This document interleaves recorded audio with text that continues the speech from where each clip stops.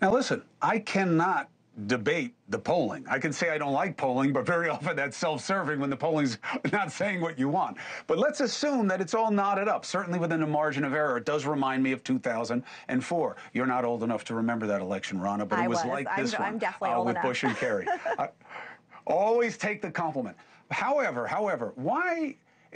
Is this a case where you guys are so tight because you're telling the better story, not necessarily because it's true? Because the part that you leave out in the analysis, which I agree with what you said, was better before than it is now in a lot of pocketbook economic indexes. No question about it. But why? The pandemic. And how does Trump escape scrutiny for screwing up the beginning of the pandemic, creating economic freefall that we are still in recovery from, and recovering better than most other major economies?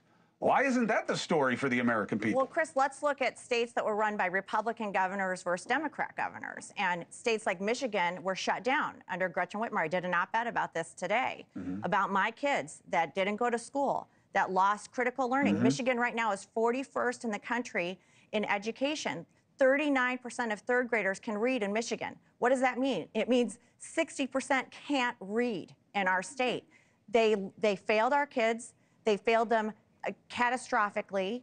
Our state is on the decline. People are struggling under the burden of so much cost of living problems that we're having in our state. And I feel it. Listen, talk to my kids about how hard it is to pay rent. And, well, we're helping our kids, but talk to my kids' friends right now about how hard it is to pay rent at college. How hard is it to pay car insurance? How hard is it to get a job? How hard is it to make it?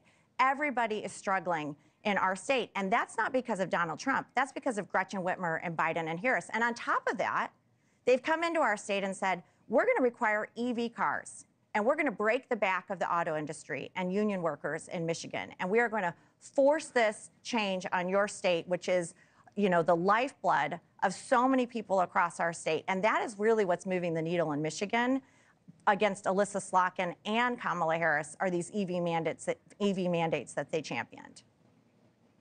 I think any kind of mandate, look, we need to do a review of the pandemic and figure out what worked and what didn't. And we both know why it's not happening. It's not happening because both parties are going to have stink on them.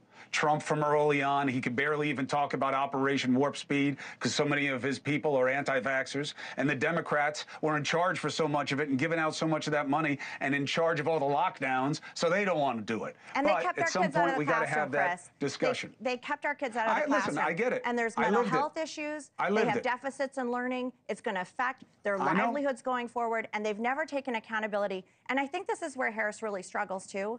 She won't even acknowledge it. She won't say, you know what, we didn't do right by you. And you have been hurt. And they push out Bidenomics and they try and make it sound like it was a good thing. No, we know that cost of living is high. If accountability mattered to you, Ronna, you would not support Donald Trump because he has never taken responsibility for anything. That's politics. Well, policy he just takes it to a different degree. Policy does matter. And when you are not going to, when you're going to pull back regulations, when you're going to cut taxes, when you're going to do things to get this economy humming again, which he did, when you're going to unleash energy independence, those are the things that Republicans are looking for in a second Trump presidency that's going to allow our economy to be unleashed and have more economic gains. Let me ask you about tomorrow night quickly. Yeah. What do you think the task is for J.D. Vance with a Detroit audience? Because I don't know why people keep saying, you know, oh, how will it go between me and him? We both know what town halls are. I don't know why it's lost on so many others in the media. Oh, Chris, this is about I think the people everybody knows questions. when they're up against you, you know, you got to have it. You got to be on your toes. I mean, JD's got to be ready. But listen, Michigan is a key state, and people in Michigan want to hear about their jobs. They want to hear that Republicans care about that. I think where Kamala is really losing voters is with this working class group of voters. And we saw this huge shift in 2016 where Reagan Democrats in Macomb County became Trump Republicans in 2016. And they're shifting even more. And she's losing that working class. And the Republican Party is actually becoming the party of the working class. And the Democrat Party is losing that. And Michigan is ground zero for that. Yeah, listen, it's one of the most interesting things in the shift from my father's Democratic Party to my brother's Democratic Party in terms of me watching it.